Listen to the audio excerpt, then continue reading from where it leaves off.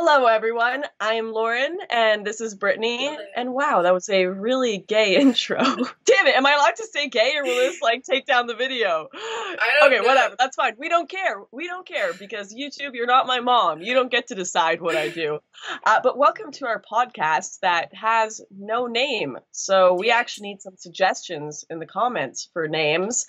We aren't going to pick the one with the most upvotes because otherwise this show will be called Butt Hitler Watermelon or something wonderful like that. But yeah, we're definitely going to sift through some of the comments and see which ones we like, and maybe we'll pick one. Brittany, to you. Yeah, super exciting. So for today's, well, actually, before we get into today's topic, should we first go through? Oh, right. If you watched our introduction video, we have some exciting news. We actually have sponsors for this, so we don't have to rely on the ridiculous Patreon, Google, YouTube collusion to absolutely destroy conservatives. And we found some wonderful companies that are happy to sponsor this show. And that brings me to our first one, which is Virtual Shield. And as I'm sure some of you are aware, recently laws were passed in the UK, Canada, and the US and Australia that will allow big companies like Verizon, Comcast, or AT&T to sell your browsing history. And I'm sure that that sends a bit of you into some worry. So what a lot of people have been doing is downloading something called a VPN, a virtual private network, so your sensitive data can't be accessed by private or public Wi-Fi networks. And you can, of course, you can get these VPNs for free, but as is obvious, you get what you pay for. So a lot of these free VPNs that you might get, they are not totally secure. Also, the fact that they're free, everyone goes for them, so there's an overload, and as a result, there is a lack of bandwidth. So you probably do want to get one that is paid. So if you'd rather not have your door busted down for making right-wing social media posts, like in Germany, or you're more into the Kurt Eichenwald stuff and don't want your mom finding out, well then Virtual Shield has your back. And they're one of the easiest, fastest to use VPNs in the world. So I definitely check that out. And even cooler, with the promo code Lauren, you can get 20% off. Check that out in the description if you are interested. And if not, no worries, because we are headed into the podcast topics now, and none of our sponsors actually dictate what we say in our videos or what we talk about, which is awesome, and which is why we are happy to support them and to have them support us. So, Brittany, what are we talking about today? So today, for today's topic, something that actually we're both really excited about is escapism. And for those who don't really know what that is, it's kind of when you will escape into outlets such as entertainment. It could be books, movies, whatever, or you can even try to live vicariously through other people, like celebrities or something, how we do so much in our culture in order to kind of escape the reality that you're in now. So, I mean, obviously, this kind of stuff is okay in moderation, but when you do it to such an extent that you don't have time for your real life, or you're, not doing anything else, you're just kind of in your basement all day on your computer or reading or watching movies or whatever, then obviously it's very damaging. So we thought it would be interesting to talk about the topic of escapism today, particularly because we're both very guilty of it. Yeah. Very, very guilty, and especially because it affects, I think, even the political community. It impacts the political community and also, like, the wider world. If you see people on their phone all day just like this, like, scrolling for a million years because they're more interested in their Instagram posts and the articles on Cosmo, that's a form of escapism just as much as, like, when we were kids, Brittany, and I just, well, not even kids, when I was a teenager, and I'd sit and I'd just play video games for hours and hours and hours. So maybe we should start with how we are guilty of this. Yeah. Well, for me, I watched so many movies, TV shows. I was obsessed with anime. Most people are surprised when they hear that, but I loved anime. I have so many anime shows on my laptop still that I go back and watch sometimes, but not as much. I read tons of books, obviously. And I think, to be honest, the real reason I actually started writing in the first place was because it was a form of escapism, so I picked fantasy. But obviously down the road I started taking it seriously and actual forming business connections and stuff like that, but it was more I didn't like reality, I didn't want to be associated. So I kind of would create my world through my books and the one that I wanted to live in. I also did this when I was little too. I literally created an entire world of horses in my mind when I was little, because I loved them so much. It was really weird. Maybe I should It's so weird because it's kind of like, you know how people compare and they say, oh, it's 1984 happening today, and people kind of correct them and be like, no, it's A Brave New World. It's Huxley's book that was right, because we've actually decided to live in this 1984 state. We're the ones who elected these people. We're the ones who gave up our information. We're the ones that have decided we need this mass censorship. Well, it's kind of like the Matrix, except we've decided to live in the Matrix, right? Exactly. We've decided to hook ourselves up to these machines and ignore everything. In reality, everyone is taking the blue pill, and they're just doing it in different forms. And some people think different forms are more defensible than others. Now, I do want to mention that in my notes here, I was looking into a ton of research on this, and there's escapism versus refueling. So refueling is when you intermittently escape to alternative realities so you can better deal with reality when you return, which is totally healthy. Watching a movie between after a hard day of work and then making dinner and having dinner with your family, totally cool. And then there's escapism, which is escaping to alternative realities in order to avoid reality completely, which is totally destructive, which I think is what you were talking about, where it's like you were scared of the outside world and even engaging with it. Yeah, it's like these things, obviously they're good, but in moderation. It's kind of like even with eating food. Pretty much everything you do, if you don't do it in moderation, then it becomes a negative thing.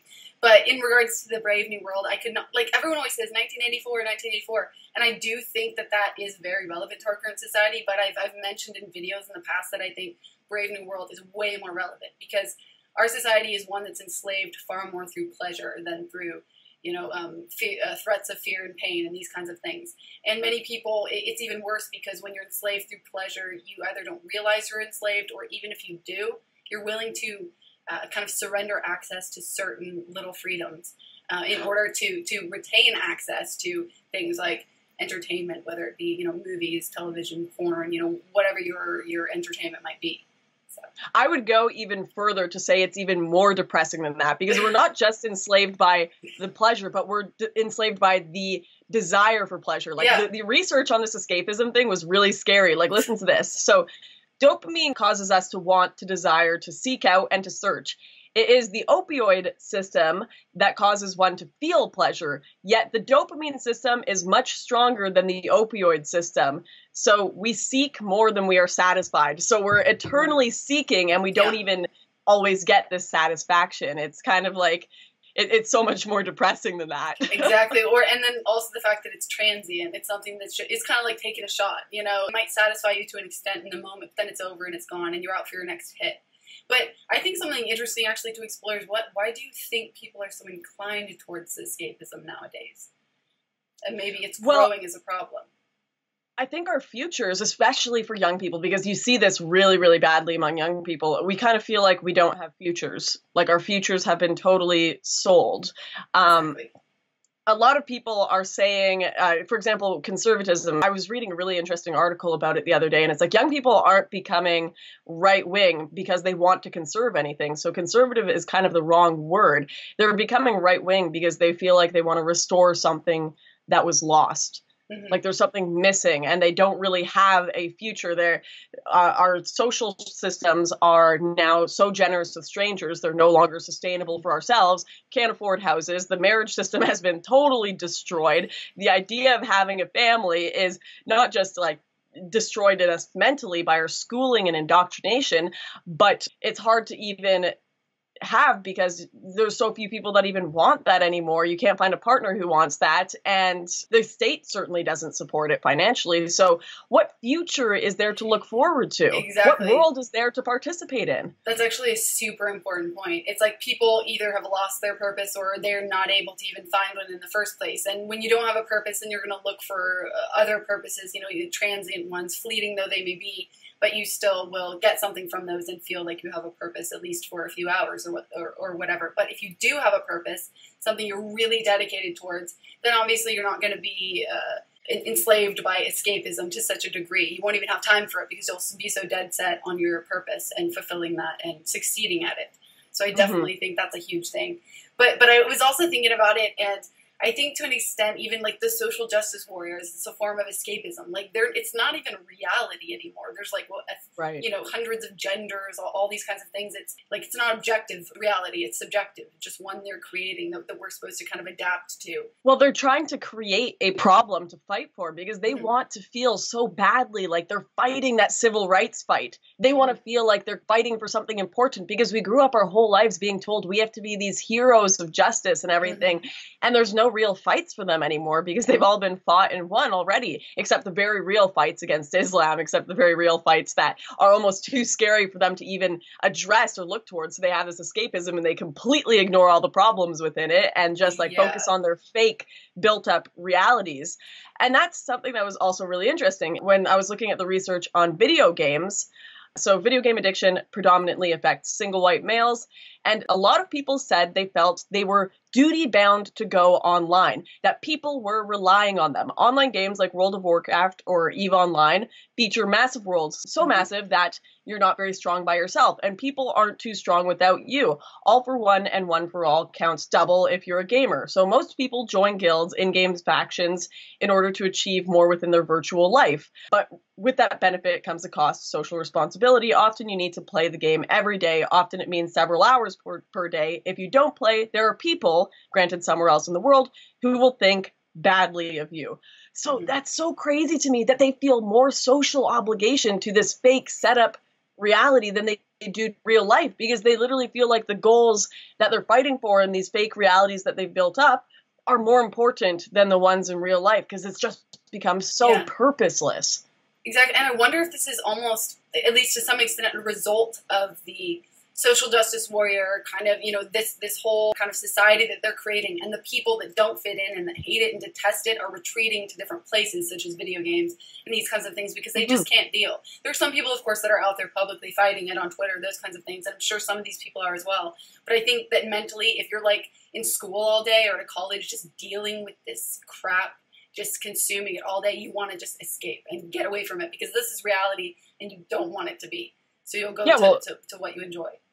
Well, why wouldn't you? Yeah. And it's a state of very, very, like, it's such hopelessness. And I'm sorry, I keep going back to the notes I made, but yeah, that's exactly literally what the study says. So we're not just making this up. It's many people in the study reported that they enjoyed games because games took them out of the real world. These same people were the most likely to develop addiction-like symptoms. Why be a landscape architecture when you could be an invincible mage? Or feeling doomed to unpopularity in real life, why not join a guild online?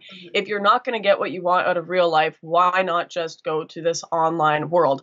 And I think we should talk about the dangers of this. I mean, you'd think they were pretty evident, but if life is truly as horrible and meaningless as it must seem in the modern age, why not escape to this fake world for the rest of your life?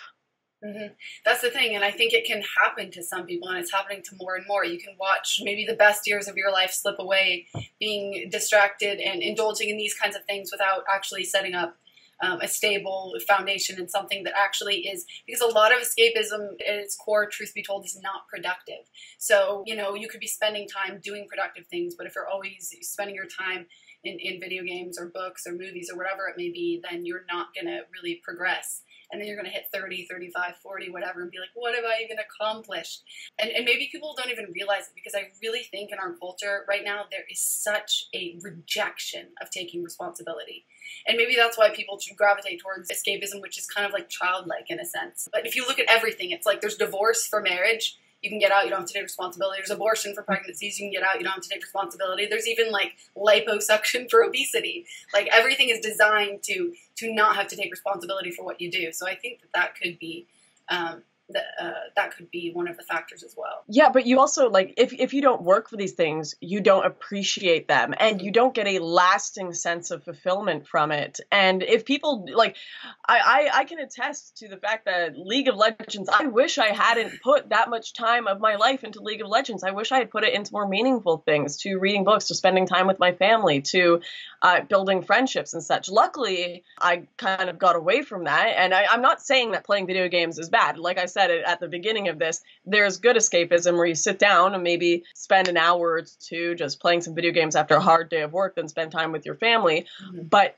it's when it got to this obsessive thing where it was like all I did for a while because I didn't want to engage with anyone else, it wasn't fulfilling, and it didn't give me lasting meaning and purpose. And I truly believe you can create, even if you don't feel it, you can create meaning and purpose and happiness. I think watching Jordan Peterson videos on this, on sorting yourself out, would be the first step if you do have problems with escapism. He talks about this a lot, and it's really, really good how much depth he gets into it and the problems it'll cause psychologically for you in the future. And so, but the dichotomy that you're talking about is very tricky, because there's a sacrificial element in maturation, right? You have to sacrifice the pluripotentiality of childhood for the actuality of a frame. And the question is, well, why would you do that? Well, one reason is it happens to you whether you do it or not. You can either choose your damn limitation, or you can let it take you unaware when you're 30, or even worse, when you're 40. And then that is not a happy day. And I see people like this, and I think it's more and more common in our culture, because people can put off maturity without suffering an immediate penalty. But all that happens is the penalty accrues, and then when it finally hits, it just wallops you. Because when you're 25, you can be an idiot. It's no problem. Even when you're out in a job search, it's like, well, you don't have any experience and you're kind of clueless. It's, yeah, you're young, you know, it's no problem. That's what young people are like, but they're full of potential. Okay, well, now you're the same person at 30.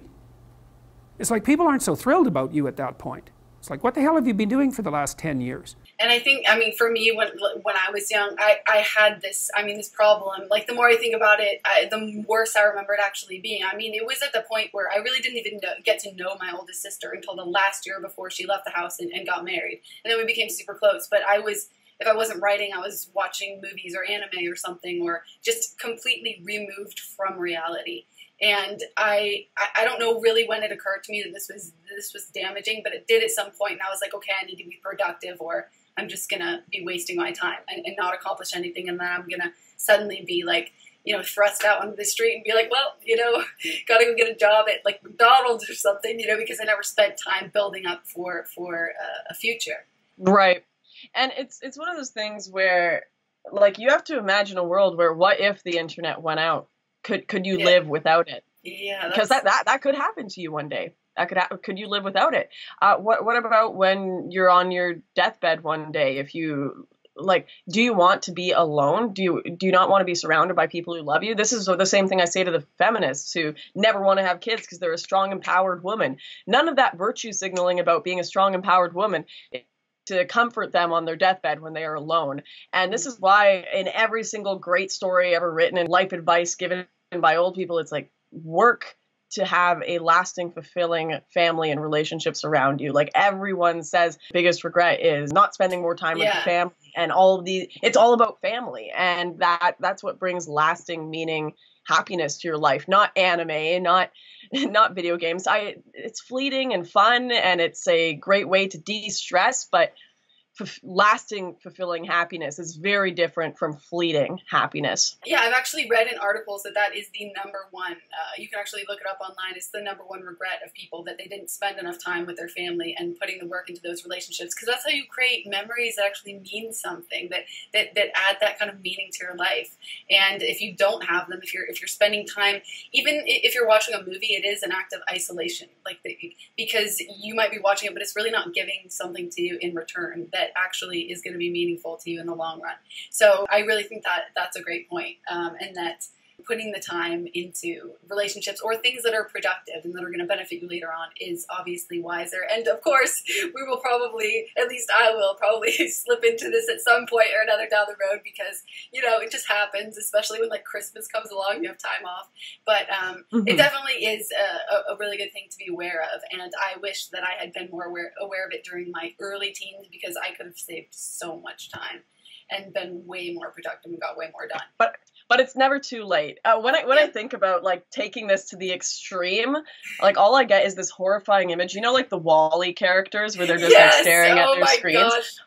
But like it's significantly less cute in real life. Obviously, like they're not little cartoons. Lauren, they get this horrifying image. Have you seen? Sorry? They actually have photos on the internet of that. Like they have the devices. There's like really overweight people, and they have like screens coming over their head.